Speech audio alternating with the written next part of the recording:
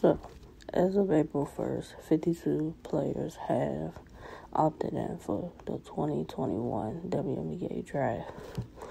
Now, while this is great, it also is unfortunate at the same time because you don't have that many teams and only 144 players are going to make it to be able to play all of the teams that we do have in the WNBA. So, you're going to have a lot of great talent that's going to get either one, drafted, and then eventually cut, or not drafted at all, when they're going to end up going and playing overseas. Like, WNBA, it's been time for y'all to expand and add more teams. I know Natasha Cloud mentioned about Philly getting a team. I think that's a start. Continue working on that. But you need way more teams than that.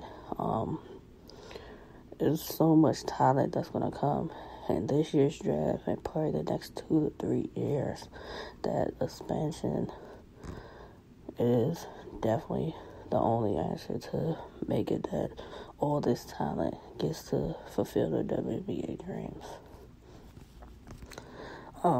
Rosters are only set at, 12? Rosters should be at least 15 or 16 players.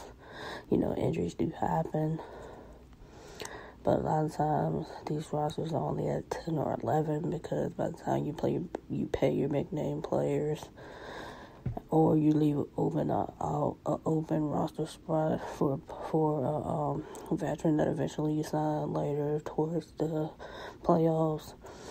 That means a young player isn't getting that opportunity. These players are going to end up not getting drafted or going overseas and being great over there, and still possibly coming back the following season, getting a training camp contract, just to still not make that roster. And it's sad and it's unfortunate. So hopefully the WNBA and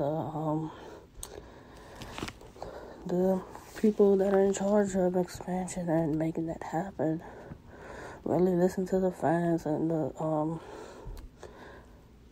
fans and the WNBA players, and the fact you need more teams to cater to all the amazing talent that's coming into the league.